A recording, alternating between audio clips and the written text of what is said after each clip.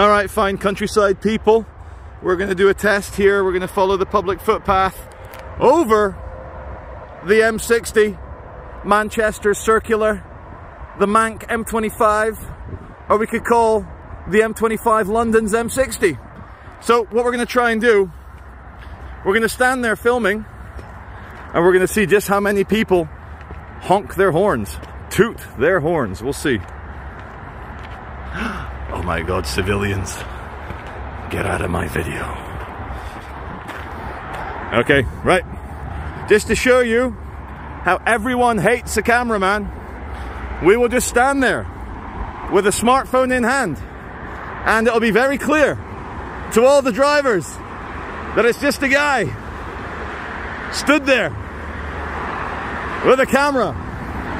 And we'll see, we'll get into location, we'll do it. Oh, these poor bastards have got a smart motorway 50 miles an hour. Let's do it. Let's see how many honks we get. How many angry honkers are we going to get? And I'm not going to drop my phone.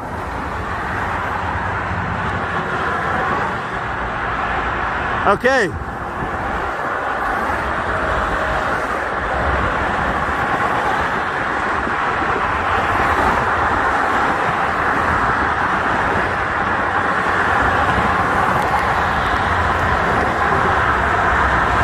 No honkers yet.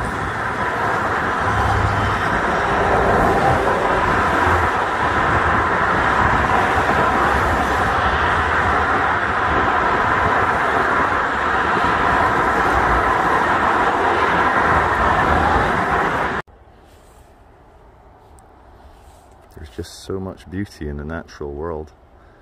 If you look closely, it'll leave you breathless, speechless.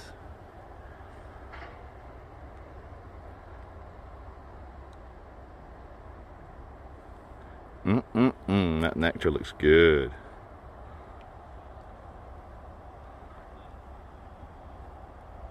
The discerning eye, you'll see that this is yet a new species of butterfly bush, where the flowers burst out in little rings, not rings, in little spheres, little globes along the stem. Now let's see if we'll catch them. Do you see the? Where is he on my screen? Do you see the orange butterfly? Do you see it? Do you see it? Can you get a good shot? Is it focused? I can't see. Too much glare.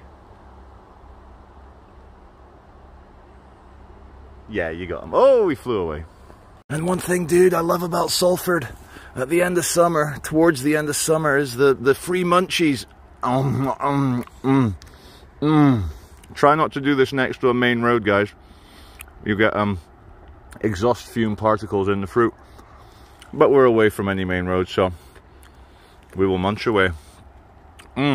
Cute. A little bit tart, still a bit fresh. Just the way I like it. Swinton Cooperative Society Limited, branch number 4.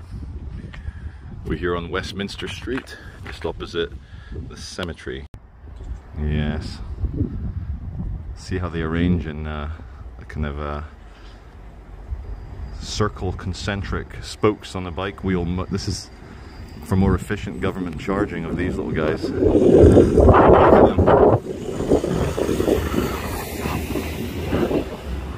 Now, government drones, they actually surf that fine line between wireless and wired charging.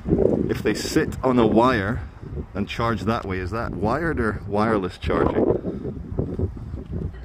There, I know you all like that as much as I do. And look at that, horses. Okay, we're gonna get away from the din of the motorway. And funnily enough, nobody beeped. Nobody noticed. And it's amazing the exponential decay of noise as we walk away. I used to know the equation for the dissipation of shock waves, energy, sound waves in a sphere. Something about the square root, or for every meter away it goes down by the square. Some sort of oh my goodness, it's a little forest. Now this is what I like to do. I like to just arrive live, not having a clue, just like my viewers don't have a clue. And we just go in. Now this is amazing. This would be a good place to camp. Might not even post this video now, keep it to myself. Oh man, I like this a lot. Like a lot. Your life is the poetry that your consciousness has written. So when it eventually vacates this particular poem, it's nonsensical to say, oh, but what about the poem? You gotta keep writing that same poem forever. And like, consciousness as well. It's a beautiful poem, but I finished it. That one's done. I'm gonna write other poems. Live other dreams. Okay. There you go, have some scale. Now, why do people do that? I don't understand. Why would you do that? It's even worse than just letting your dog poo in the forest. I mean, why would you put a plastic bag around it and leave it there? Fucking nihilists. So I had no idea there was a kind of Thailand Buddhist monastery. Just not too far walking from Swinton. Very interesting. We'll have a look at Holy Buddha, then we'll come along and have a look at that shrine over there. Here he is, Holy Buddha. We'll get a bit closer, have a look. I'll kneel down. I think this mat's for kneeling on. We'll do a little respectful kneel. It's all in Thai. I don't know what it's saying. I'm not going to light any incense. I don't want to get too involved. But there you go. Now I'll present this one without any commentary.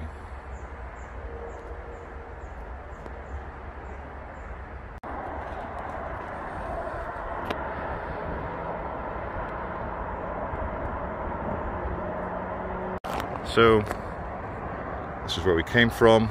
Golden bit there to give you context. They've got lovely, I thought it was golf courses, but they have a giant meditation garden. I can see rows of lavender down there. I can see some monks wearing orange, doing some gardening.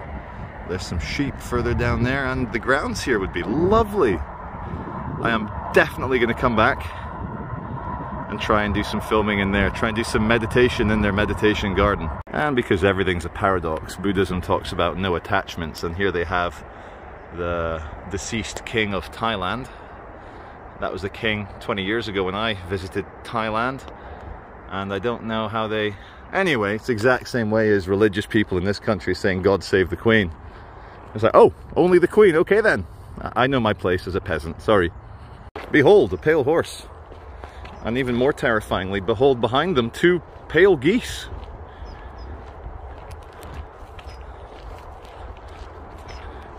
Beware the pale bi-goose of death. There's no golden eggs here. There's just honks. Hydrogen, oxygen, nitrogen, and potassium. Honk. Check this out, guys. It's a fishing lake.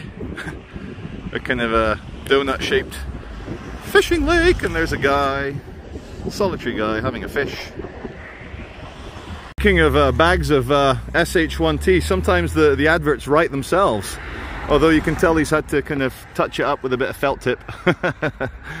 Yeah, ready bagged horse manure, all good quality, no beep. Love it. Guys, I've been on a long walk. I'm back on Manchester Road now, but much to my horror, I was walking past the Unity Brook Inn, and it says to me, this is the highest rated pub for food in all of Bolton. Look at that lovely house. That is nice, isn't it? So I was like, my God, I'm in Bolton. I thought it was a bit darker, scarier, but we're about to get, well, welcome. You are now in capitals in 1980 shock pink. What the hell were they thinking? And wait a minute. Ah, yeah. Oh, goodbye, Bolton. I'm not going to do that again soon. What I love is the theater of security. It's the face height. You know, I'm 6'5" and bloody hell. So I could be walking along here on the phone. I could lean over, be smoking a cigarette, distracted, and I fall over, lean against this, and boom, I've ripped my cheek open. But at least we get to give off, and it's all for image, because this is the army cadet. Army Reserve Centre, so it's got to look a bit Fort Knoxy. Otherwise the public would be like, huh? Where's the security? Put a bit of razor wire on it, no problem. You know how we look back at people in the Industrial Revolution working down mines or in those big factories, textiles, all the new industries that were really bad for you, and we look back and we feel so sorry for them, for their archaic and nasty and horrible ways.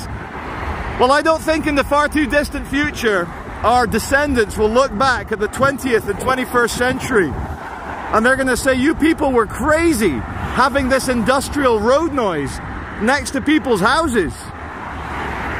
It's just, I went for a walk into the countryside deep and you can hear it 5 miles away. What are we thinking? So in conclusion, what I was trying to say on my countryside motorway walk around is that there's 1 million people worldwide trying to get your attention for this, for that, for this. Be scared for this. You get motivated if you're terrified. You get motivated if you want sex. You get motivated if you don't want to get... So my advice is switch everything off.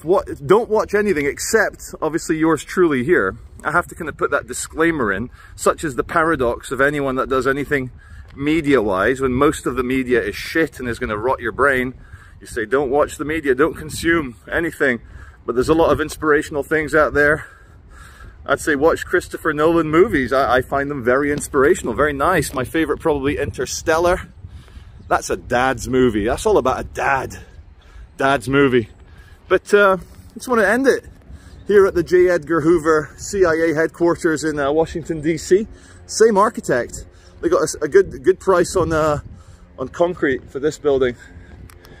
But amazing. It's a Saturday. Usually I'd go into the city centre. There's protests and crackheads and violence and arrests.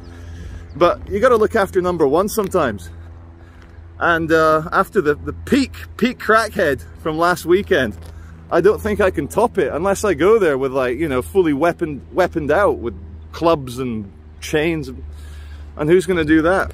Now, another thing as well, just to end it on a positive note, I've just people looking at me and I've lost my train of thought. Have a good weekend. Take